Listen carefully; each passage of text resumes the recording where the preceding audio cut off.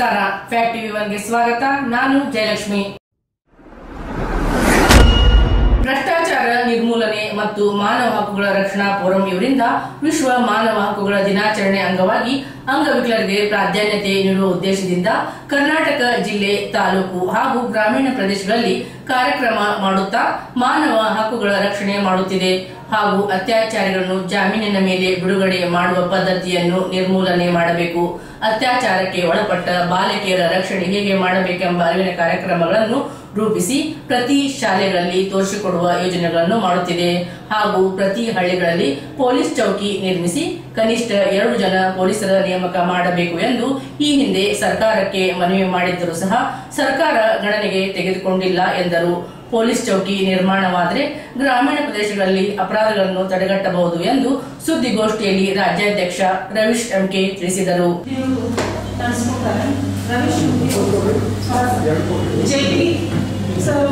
ಜಯಪ್ರಕಾಶ್ ಅಂತ ನಮ್ಮ ಉಪಾಧ್ಯಕ್ಷರು, ರಾಜ್ಯ ಉಪಾಧ್ಯಕ್ಷರು, ಗುರುಪ್ರಸಾದ್ ಅಂತ ನಮ್ಮ ಧಾರವಾಡ ಜಿಲ್ಲಾ ಅಧ್ಯಕ್ಷರು, ಆರ್ತಿ ಕುಲಕರ್ಣಿ ಅಂತ ನಮ್ಮ ಧಾರವಾಡ ಜಿಲ್ಲಾ ಮಹಿಳಾ ಘಟಕದ ಕಾರ್ಯದರ್ಶಿ, ನಾನು ವಿಜಯಲಕ್ಷ್ಮಿ ಧಾರವಾಡ ರೈತ ರಾಜ್ಯ ಅಧ್ಯಕ್ಷರು ಮಹಿಳಾ ಘಟಕ.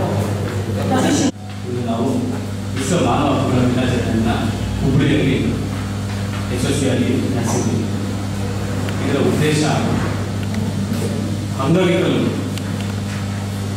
ರಾಜ್ಯಾದ್ಯಂತ ಇರುವ ಅಂಗವಿಕಲಗಳನ್ನು ಗುರುತಿಸಿ ಅಂಗವಿಕಲರು ನಮ್ಮಷ್ಟೇ ಸಮಾನವನ್ನು ಒಂದು ಅವರಿಗೆಲ್ಲ ಅಂಗವಿಕಲರನ್ನು ಗುರುತಿಸಿ ಒಳ್ಳೊಳ್ಳೆಯ ರೀತಿಯಲ್ಲಿ ಅವರಿಗೆ ಒಂದು ಕೆಲಸ ಕಾರ್ಯಗಳನ್ನು ಮಾಡುವ ರೀತಿಯಲ್ಲಿ ಅವರು ಕೂಡ ನಾವು ಸಹಾಯ ಮಾಡಬೇಕು.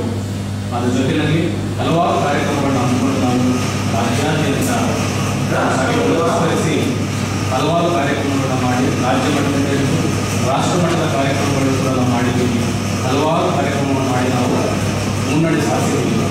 ಈಗಾಗಲೇ MLM ಕಂಪ್ನಿ ಕ್ಯೂನೆಟ್ ಅಂತ ನೀವೆಲ್ಲ ಮೀಡಿಯಾದಲ್ಲಿ ನೋಡಿರ್ಬೋದು.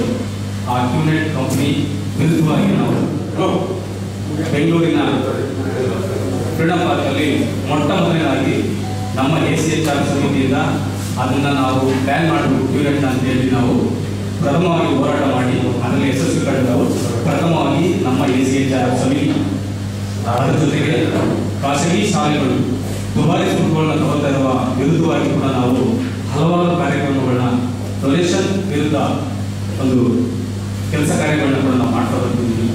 ಹಾಗಾಗಿ ಇನ್ನು ಅನೇಕ ಕಾರ್ಯಕ್ರಮಗಳು ಪರಿಸರ ರಕ್ಷಣೆಗೋಸ್ಕರ, ಶೋಷಕರ ಪರವಾಗಿ ಹಲವಾರು ಭ್ರಷ್ಟ ರಾಜಕಾರಣಿಗಳಿರ್ಬೋದು, ಹಲವಾರು ಲಂಚಕೋರರ ವಿರುದ್ಧ ನಾವು ಪ್ರತಿಭಟನೆಯನ್ನು ನಾವು ಮಾಡ್ತಾ ಹೋಗ್ತಿದ್ದೀವಿ.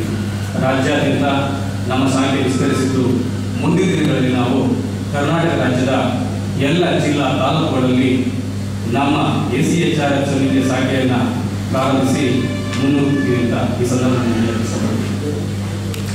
ಎಲ್ಲ ಕಡೆ ನಮ್ಮ ACHR ಸಮಿತಿಯಿಂದ ಆದಷ್ಟು ಸಾಧ್ಯವಾದಷ್ಟು ಕೂಡ ನಾವು ಅದನ್ನು ಕಡಿವಾಣ ಹಾಕಬೇಕು ಅನ್ನೋ ನಿಟ್ಟಿನಲ್ಲಿ ಕೂಡ ನಾವು ಹಲವಾರು ಕಾರ್ಯಕ್ರಮಗಳನ್ನು ಹಾಕೊಂಡಿದ್ದೀವಿ. ಅದನ್ನು ನಾವು ಆಲ್ರೆಡಿ ನಾವು ಕೂಡ ಕೆಲವನ್ನ ಮಟ್ಟ ಹಾಕಬೇಕು ಅನ್ನೋ ಉದ್ದೇಶದಲ್ಲೂ ಕೂಡ ಕೆಲಸ ಕಾರ್ಯಗಳನ್ನು ನಾವು ಮಾಡ್ತಾ ಇದ್ದೀವಿ. ನಾವು ಯಾವುದೇ ಒಂದು ಯಾವ ಒಂದು ರಾಜಕೀಯಕ್ಕೂ ಕೂಡ ನಾವು ಮಣಿದೇನೆ, ಯಾವ ಒತ್ತಡಕ್ಕೂ ಕೂಡ ನಾನು ಮಣಿದೇನೆ, ನಮ್ಮ ಸ್ಟೇಟ್ ಕಮಿಟಿಯಿಂದ ಹಿಡಿದು ನಮ್ಮ ರಾಜ್ಯ ಸಮಿತಿಯವರೆಲ್ಲ ಸೇರಿ ನಾವು ಈ ಒಂದು ಕಾರ್ಯಕ್ರಮಗಳನ್ನ ಮಾಡ್ತಾ ಬಂದ್ವಿ. ಈಗ ನೋಡಿ, ಎಲ್ಲೆಂದ್ರೆ ಅಲ್ಲಿ ಅನಧಿಕೃತ ಕಟ್ಟಡಗಳು ನಡೀತಾ ಇದ್ದಾವೆ. ಯಾವುದೇ ರೀತಿ ಅಧಿಕೃತವಾಗಿ ಶಾಲೆಗಳಿಗೆ ಪರವಾನಗಿ ಇಲ್ಲದೇನೆ, ಅಫಿಲಿಯೇಷನ್ ಇಲ್ಲದೇನೆ ಎಷ್ಟೋ ಶಾಲೆಗಳನ್ನ ನಡೆಸ್ತಾ ಇದ್ದಾರೆ. ಒಂದು ಶಾಲೆಗೆ ಅಫಿಲಿಯೇಷನ್ ತಗೋತಾರೆ, 25 ಶಾಲೆಗಳನ್ನ ನಡೆಸ್ತಾರೆ. ಆ ಶಾಲೆಗಳನ್ನ ನಾವು RTI ಮುಖಾಂತರ ಪತ್ತೆ ಹಚ್ಚಿ ಯಾರ್ಯಾರು ಈ ಶಾಲೆಗಳನ್ನ ನಡೆಸ್ತಾ ಇದ್ದಾರೆ ಅದರ ವಿರುದ್ಧ ನಾವು ಧ್ವನಿ ಎತ್ತಾ ಇದ್ದೀವಿ. ಬೆಂಗಳೂರಿನಲ್ಲಿ ಹಲವಾರು ಶಾಲೆಗಳಿದ್ದಾವೆ, ಅಲ್ಲಿ ಅಫಿಲಿಯೇಷನ್ ಆಗದೇ ಇರುವಂಥ ಹಲವಾರು ಶಾಲೆಗಳಿದ್ದಾವೆ. ಅದರ ವಿರುದ್ಧ ನಾವೀಗ ಆಲ್ರೆಡಿ ನಾವು DDP ಹತ್ರ DO ಹತ್ರ ಕೂಡ ನಾವು ಲೆಟರ್ಗಳನ್ನ ಕೊಟ್ಟೆವು. ಆ ಶಾಲೆಗಳ ವಿರುದ್ಧ ಕ್ರಮ ಜರುಗಿಸಬೇಕು ಅಂತ ಕೂಡ ನಾನು ಹಲವಾರು ಕೂಡ ನಾನು ಅವರಿಗೆ ಮನವಿ ಮಾಡಿಕೊಂಡಿದ್ದೀನಿ. ನಿಖರವಾಗಿ ಹೇಳುತ್ತಾರೆ. ಬನ್ನಿ ಗುರೂಜಿಯವ್ರನ್ನ ಭೇಟಿ ಮಾಡಿ ಅವ್ರ ಹತ್ರ ಪರಿಹಾರ ಪಡ್ಕೊಂಡಿರೋರು ಏನು ಹೇಳ್ತಾರೆ ಕೇಳೋಣ. ನಮಸ್ಕಾರ. ನನ್ನ ಮಗಳು BCom ಮುಗಿಸಿದ್ಲು. ಅವಳಿಗೆ ಮದುವೆ ಮಾಡಬೇಕು ಅಂತ ಗಂಡು ನೋಡಕ್ಕೆ ಹೊರಟಿದ್ವಿ. ನಮ್ಗಂತೂ ನಮ್ಮ ಮಗಳದೇ ಚಿಂತೆ ಆಗಿತ್ತು. ಗಂಡಿನ ಕಡೆಯವ್ರು ಬರ್ತಾ ಇದ್ರು, ಹೋಗ್ತಾ ಇದ್ರು, ಯಾವ್ದು ಸೆಟ್ ಆಗ್ತಿರ್ಲಿಲ್ಲ. ಆಗ ನಮ್ಮ ಕೊಲ್ಲಿಗೊಬ್ರು ಗುರೂಜಿಯವ್ರ ನಂಬರ್ ಕೊಟ್ಟರು, ಇವ್ರನ್ನೊಂದ್ಸಲಿ ಮೀಟ್ ಮಾಡಿ ಅಂತ. ನಾವು ಗುರೂಜಿನ ಮೀಟ್ ಮಾಡಿದ್ವಿ. ಅವರು ಕೆಲವು ಪರಿಹಾರ ಮತ್ತು ಪೂಜೆಗಳನ್ನು ಹೇಳಿದ್ರು. ಅದೇ ಥರ ನಾವು ಮಾಡಿದ್ವಿ. ನೀವು ನಂಬ್ತಿರೋ ಬಿಡ್ತಿರೋ ಆ ಪೂಜೆಗಳನ್ನು ಮಾಡಿದ 3 ದಿವಸಕ್ಕೆ ನನ್ನ ಮಗಳಿಗೆ ಗಂಡು ಸೆಟ್ ಆಯಿತು. ಗುರೂಜಿ ಅವರಿಗೆ ನಮ್ಮ ಫ್ಯಾಮಿಲಿ ಕಡೆಯಿಂದ ಧನ್ಯವಾದಗಳು.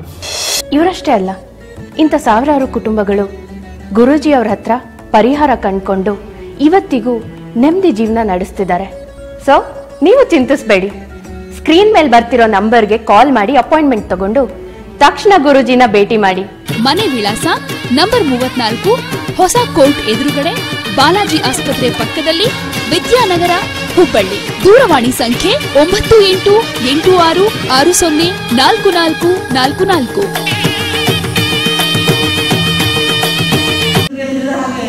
ನಾವು ಲೀನಾ ಕೇಸನ್ನ ಕೈಗೆತ್ತಿಕೊಂಡಿದ್ವಿ. ತಮಗೆಲ್ಲ ಗೊತ್ತಿದ್ದ ಹಾಗೆ ನಾನು 2-3 ಸಲ ಪತ್ರಿಕಾಗೋಷ್ಠಿ ಮಾಡಿದ್ದೀನಿ. ನಮ್ಮ ACHR ಪರವಾಗಿ ಮಾನವ ಹಕ್ಕುಗಳಿಗೆ ವಿರೋಧವಾಗಿ ಯಾವುದೇ ಒಂದು ಕೇಸ್ ಬಂದ್ರೂ ನಾವಿಲ್ಲಿ ಉತ್ತರ ಕರ್ನಾಟಕದ ಧಾರವಾಡ ಜಿಲ್ಲೆಯಲ್ಲಿ ನಾವು ಕೈಗೆತ್ತಿಕೊಂಡಿದ್ದೀವಿ. ಇನ್ನು ಮುಂದೆ ಬಾಗಲಕೋಟೆ ಜಿಲ್ಲೆಯಲ್ಲೂ ನಾವು ACHR ಘಟಕವನ್ನು ಉದ್ಘಾಟನೆ ಮಾಡ್ತಾ ಇದ್ದೀವಿ. ಅದ್ರ ಜೊತೆಗೆ ಬೆಳಗಾವಿ ಜಿಲ್ಲೆ, ಹೀಗೆ ನಾವು ಪ್ರಚಲಿಸ್ತಾ ಹೋಗ್ತೀವಿ.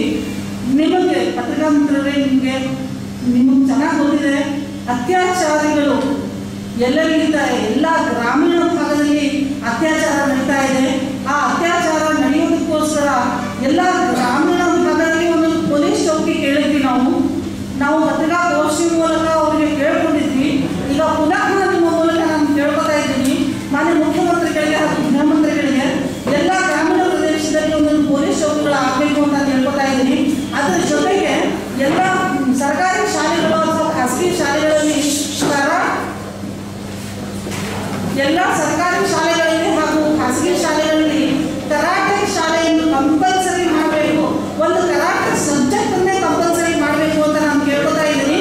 ಅದು DDP ಅವ್ರ ಜೊತೆ ಮಾತಾಡಿದಾಗ ಅವರು ಕರಾಟೆಯನ್ನು ಪ್ರೈವೇಟ್ ಆಗಿ ಬೇಕಂದ್ರೆ ಸರ್ನ ಇಟ್ಕೊಂಡು ಮಾಡ್ಬೋದು ಶಾಲೆಗಳು ಅಂತ ಹೇಳಿದ್ರು.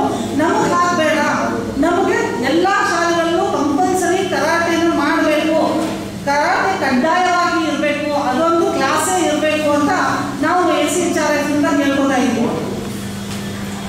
ಎಲ್ಲ ಕಡೆಯೂ ಪೊಲೀಸ್ ಡಿಪಾರ್ಟ್ಮೆಂಟ್ ಅವರಿಗೆ ಎಲ್ಲ ಒಂದು ರಾಜ್ಯಗಳಲ್ಲಿ, ತಮಿಳುನಾಡು ಇರ್ಬೋದು, ಆಂಧ್ರ ಇರ್ಬೋದು, ಎಲ್ಲ ರಾಜ್ಯಗಳಲ್ಲಿ ಪೊಲೀಸ್ ಡಿಪಾರ್ಟ್ಮೆಂಟ್ ಅವರಿಗೆ ಸಂಬಳ ಜಾಸ್ತಿ ಕೊಡ್ತಾ ಇದ್ದಾರೆ. ಆದರೆ ನಮ್ಮ ಕರ್ನಾಟಕದಲ್ಲಿ ಮಾತ್ರ ಪೊಲೀಸ್ ಡಿಪಾರ್ಟ್ಮೆಂಟ್ ಅವರಿಗೆ ಸಂಬಳ ತುಂಬ ಕಡಿಮೆ ಕೊಡ್ತಾ ಇದ್ದಾರೆ. ಅದ್ರ ಬಗ್ಗೆಯೂ ಚಿಂತನೆ ನಾವು ACHR ನಡೆಸ್ತಾ ಇದ್ದೀವಿ.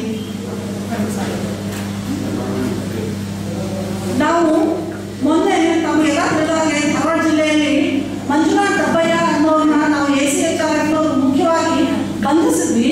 ಅದರ ಜೊತೆಗೆ ಹುಬ್ಬಳ್ಳಿಯ ಒಂದು ಬೂತ್ ಮೇಲಿಗೆ ಅನ್ನೋರು ಸುಮಾರಷ್ಟು ಸಾಲ ಕೊಡಿಸ್ತೀವಿ ಅಂತ 5 ಕೋಟಿನ ಲೂಟ್ ಮಾಡಿದ್ದಾರೆ. ಇಲ್ಲಿ ಧಾರವಾಡ ಜಿಲ್ಲೆಯ ಕಲಘಟಗಿ, ಬೆಳಗಾವಿ ಸುತ್ತಮುತ್ತಲು 5 ಕೋಟಿನ ಜನರ ಹಣವನ್ನು ಲೂಟ್ ಮಾಡಿದ್ದಾರೆ. ಅವರನ್ನು ಕೂಡ ನಾವು ಹುಡುಕ್ತಾ ಇದ್ದೀವಿ. ಅದರ ಜೊತೆಗೆ ಕರ್ನಾಟಕ ಕ್ರಾಂತಿ ಸೇನೆ ಎಂಬ ಒಂದು ಸಂಘಟನೆಯು ಸಮೀನಾ ವಾಲಿಕಾರ್ ಎಂಬುವೊಂದರದ್ದು ಅಧ್ಯಕ್ಷತೆಯಲ್ಲಿ ನಡೀತಾ ಇದೆ. ಆದರೆ ನೋಡಿ ಎಷ್ಟು ವಿಚಿತ್ರ ಅಂದರೆ, ಒಬ್ಬರಿಗೆ ಸಾಲ ಕೊಡಿಸ್ತೀನಿ ಅಂತ ಮೂಲ ಹಣ ತಗೊಂಡು ಓಡ್ ಹೋದ್ರೆ ಇನ್ನೊಬ್ರು ಸಾಲ ಕೊಟ್ಟಿದ್ದಕ್ಕೆ ಮರುಪಾವತಿ ಆಗಲಾದರೆ ಅವರು ಸಾಲ ವಸೂಲಿ ಮಾಡೋಕ್ಕೆ ಒದ್ದಾಡ್ತಾ ಇದ್ದಾರೆ. ಸೊ ಇಲ್ಲಿ ಕಾನೂನು ಚೌಕಟ್ಟು ಯಾಕೆ ಇಲ್ಲಿ ಹಂಗೇಳ್ತಾ ಇದೆ? ಜನ ಕಾನೂನು ಅರಿವು ಯಾಕಿಲ್ಲ? ನಮ್ಮ ಆರ್ಗನೈಸೇಷನ್ ಕಾನೂನು ಅರಿವು ಎಲ್ಲ ಜನರಿಗೆ ಮುಗಿಬೇಕು ಅಂತ ನಾವು ಏನು ಮೂಲಕ ಕೇಳ್ತೀವಿ.